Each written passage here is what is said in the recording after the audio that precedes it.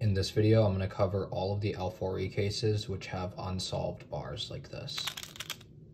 The first case I recognize, if I hold the yellow edge in front of me, then there's the bar in the back over here, and that differentiates it from this case where if I hold it in front of me, there's a bar in the front over here.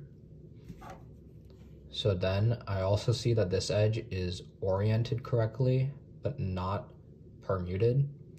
And the way I solve this from this angle is with R, U, R prime, L prime, U prime, L. This case can also be solved from this angle with R, U prime, R prime, L prime, U, L. This case also has really good L4E algorithms. So for this angle, you can do L, R, U, R prime, L prime. And for this angle, you can do R prime, L prime, U, L, R. Next, for this case, when the yellow edge is in front of you, the bar is in front like this, and this edge is oriented. The way I solve it is from this angle, I do R, U prime, R prime to solve that edge, and then U prime, L prime, U, L. If I get this case from this angle, I can do R, U, R prime, U prime, L prime, U prime, L. For ML4E, from this angle, you can do L, U, R, U prime, R prime, U prime, L prime. For this angle, hold it from here and do R prime, U prime, L prime, U prime, L, U, R. For this case, I recognize that there's a double bar of unsolved pieces, and then that this piece is facing in front of me. I can solve it with R, U prime, and then do an R prime that cancels into a sledge, so R2 prime, L, R, L prime. If I get it from this angle, I can do a hedge, with the last move being an R2 canceling into an insert. For ML4E, from this angle, you can do L, U, sledge, with L2 prime at the end. For this case, I recognize that there's a flipped edge and that the yellow edge is facing away from the bar. This contrasts from this case where there's a flipped edge and the yellow edge is on the same side as the bar. The way I solve this case from this angle is with R, U, R prime, U, sledge.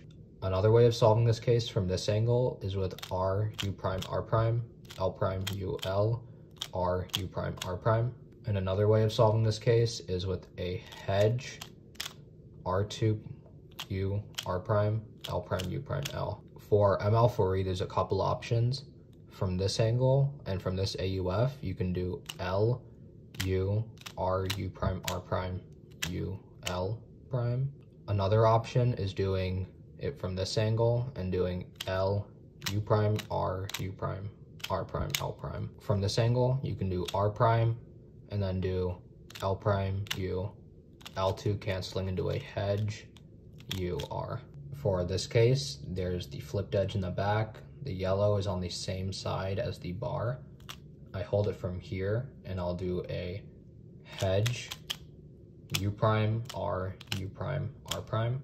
If I get this case from this AUF, I can do R, U prime, cancel into a sledge, canceling into an insert, L. Another way of solving this case from this angle and AUF is with L prime, U, L, and then you get this case. From this AUF, you can do R, U, R prime, L prime, U, L, R, U, R prime. For ML4E, this angle you can do L, R, and that sets you up for this one flip case, which you can do like this. From this AUF and from the same angle, you can do L, U prime, R, U, R prime, U prime, L prime.